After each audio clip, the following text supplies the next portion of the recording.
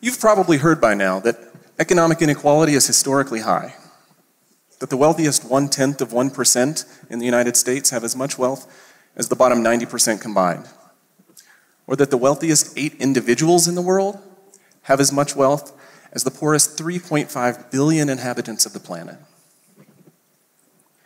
But did you know that economic inequality is associated with shorter lifespans, less happiness, more crime, and more drug abuse? Those sound like problems of poverty, but among wealthy, developed nations, those health and social problems are actually more tightly linked to inequality between incomes than to absolute incomes.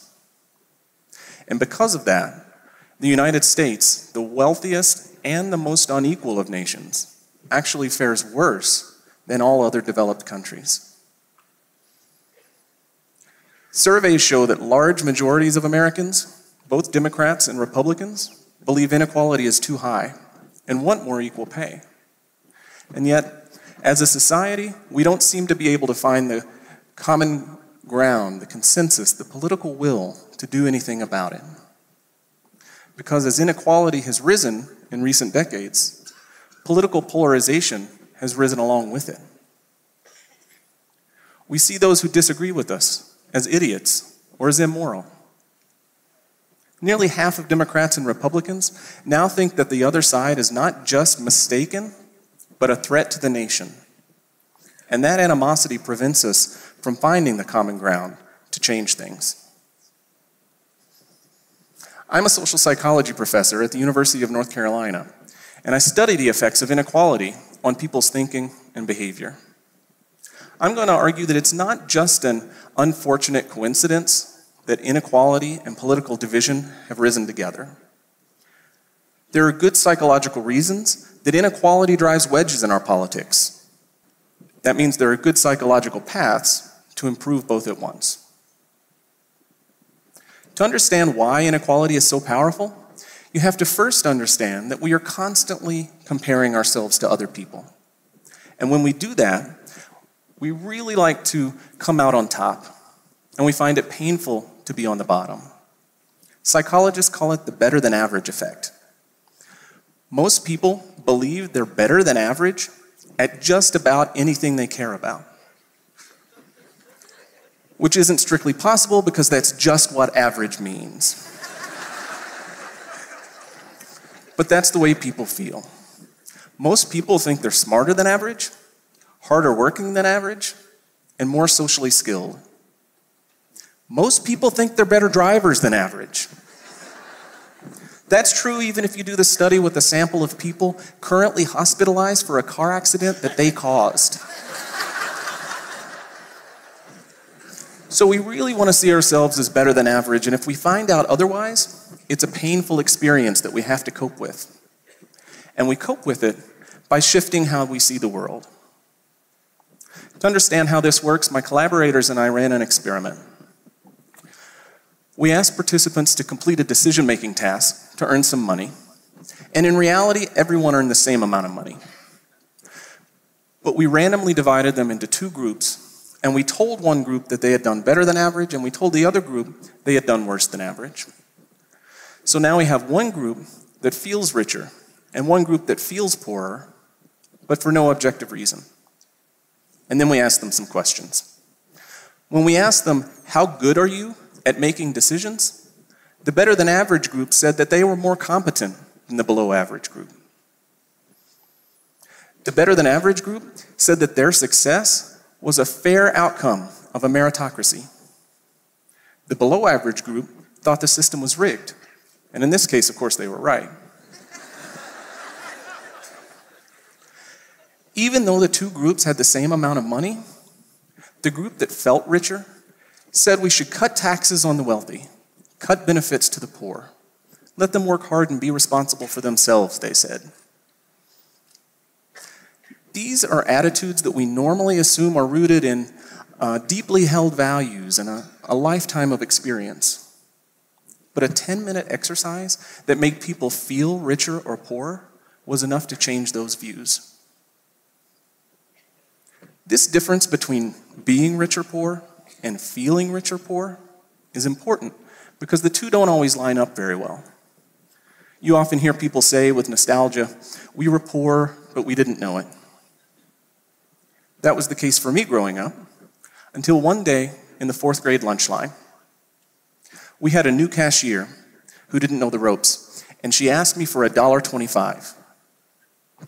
I was taken aback because I had never been asked to pay for my lunch before. I didn't know what to say because I didn't have any money. And suddenly, I realized for the first time that we free lunch kids were the poor ones. That awkward moment in the school lunch line changed so much for me because for the first time, I felt poor.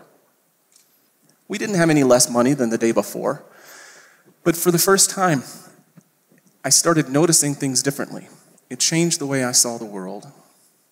I started noticing how the kids who paid for their lunch seemed to dress better than the free lunch kids. I started noticing the big yellow blocks of government cheese that showed up at our door, and the food stamps my mother would pull out at the grocery store. I was always a shy kid, but I hardly talked at all after that at school. Who was I to speak up? For decades, social scientists looked for evidence that feeling deprived compared to other people would motivate political action.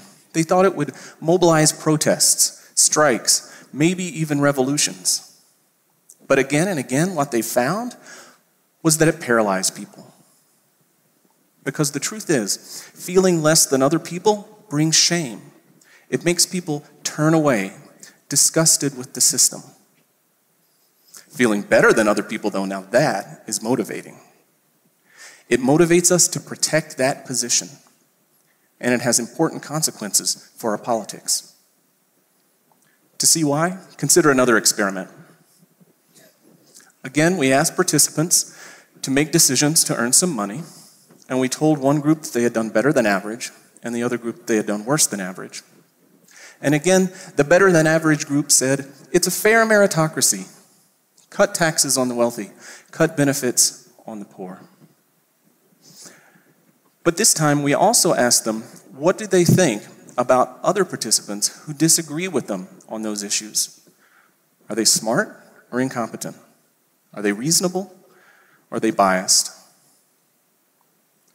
The better than average group said anybody who disagrees with them must be incompetent, biased, blinded by self-interest. The below average group didn't assume that about their opponents. Now, there are lots of psychology studies showing that when people agree with us, we think they're brilliant. And when people disagree with us, we tend to think they're idiots. But this is new because we found it was driven entirely by the group that felt better than average, who felt entitled to dismiss those people who disagree with them. So think about what this is doing to our politics as the haves and have-nots spread further and further apart. Yes, a lot of us think that people on the other side are idiots. But the people politically engaged enough to be yelling at each other about politics are actually mostly the well-off. In fact, as inequality has grown in recent decades, political interest and participation among the poor has plummeted. Again, we see that people who feel left behind aren't taking to the streets to protest or organize voter registration drives. Often they aren't even voting. Instead, they're turning away and dropping out. So if we want to do something about extreme inequality, we have to fix our politics. And if we want to fix our politics, we have to do something about inequality. So what do? The wonderful thing about spirals is that you can interrupt at any point in the cycle. I think our best bet starts with those of us who have benefited the most from inequality's rise, those of us who have done better than average. If you've been successful, it's natural to chalk up your success to your own hard work. But like the studies I showed you, everybody does that, whether or not it really was the hard work that mattered most.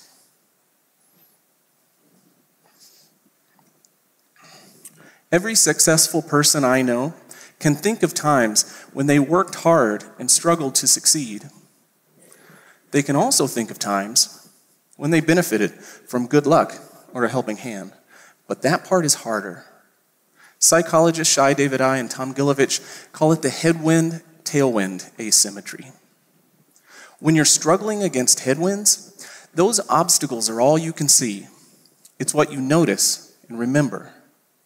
But when the wind's at your back and everything's going your way, all you notice is yourself and our own amazing talents. So we have to stop and think for a minute to recognize those tailwinds helping us along. It's so easy to see what's wrong with people who disagree with you. Some of you decided that I was an idiot in the first 2 minutes because I said inequality was harmful. The hard part is to recognize that if you were in a different position, you might see things differently, just like the subjects in our experiments. So if you're in the above average group in life, and if you're watching a TED Talk, you most likely are, then I leave you with this challenge. The next time you're tempted to dismiss someone who disagrees with you as an idiot, think about the tailwinds that helped you get where you are. What lucky breaks did you get that might have turned out differently? What helping hands are you grateful for? Recognizing those tailwinds gives us the humility we need to see that disagreeing with us doesn't make people idiots. The real hard work is in finding common ground, because it's the well-off who have the power and the responsibility to change things. Thank you.